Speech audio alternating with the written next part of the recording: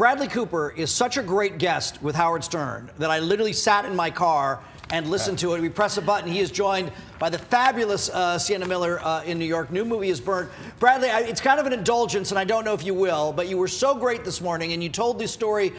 You've worked, obviously, with Sienna before, the almost repertory theater of all these people you work with repeatedly, among them Robert De Niro.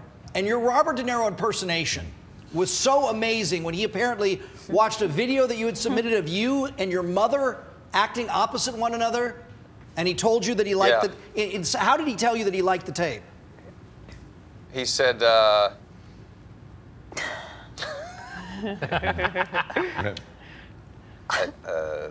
see it.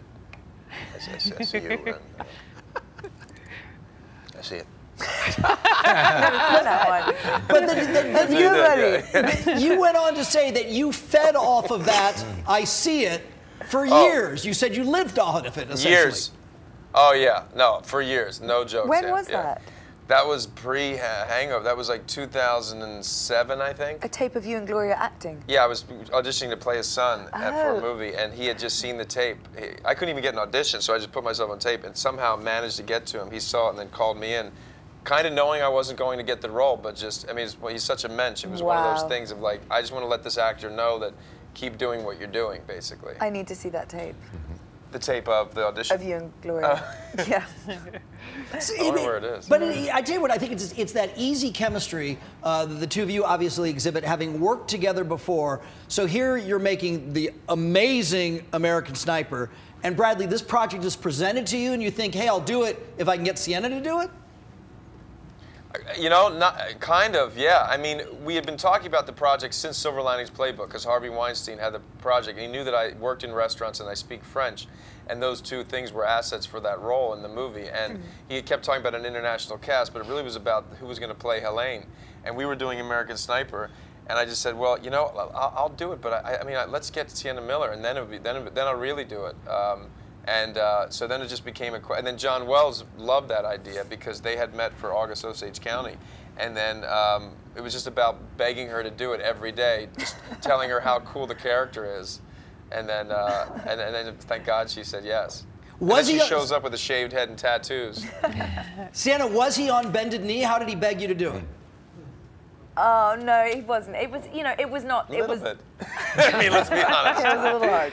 No, I was doing something else, and so I actually shot two films at the same time, but we made it work. But it was not an easy thing with dates, and that was kind of more the issue. I would do anything with this great person here. But yeah, no, he was trying to get me to do it, and it was not a hard thing to say yes to, obviously. Sienna, answer this question for the women of the world. Here's the thing about Bradley. This extraordinary success, and it doesn't seem to have gone to his head at all. Is that the most attractive quality? It's a pretty great and pretty astute comment that you've just made, because it's true. He's got to be one of the biggest movie stars in the entire planet, and also one of the most authentic, genuine people, and I think that, you know, that really resonates and people really sense that. Everybody always asks that question because he's that open and kind of accessible, and that's just who he is. So yes, he is that nice. Thank you. Pleasure, dude. There, look at that. Aww. See, they can hug and then speak in French to each other. I knew it was coming. Yeah, well, no, because you just I was waiting. It was coming somewhere. You're required to talk like that. But here's the thing, Bradley, what I think is so neat now is that if you say you're interested, that is probably about 95% of the riddle. Is that the blessing or the burden? Go ahead. No, it's a blessing. Are you kidding? And it's not going to last forever, and it may not last past next year. And that's the truth. You just don't know. But while I'm in this position, you know, to be able to, for example, take a book like American Sniper and try to make it into a movie, you know, those are, you know, you just know you're in refined air that you may not be breathing for very long, so you want to make sure you make the most of it.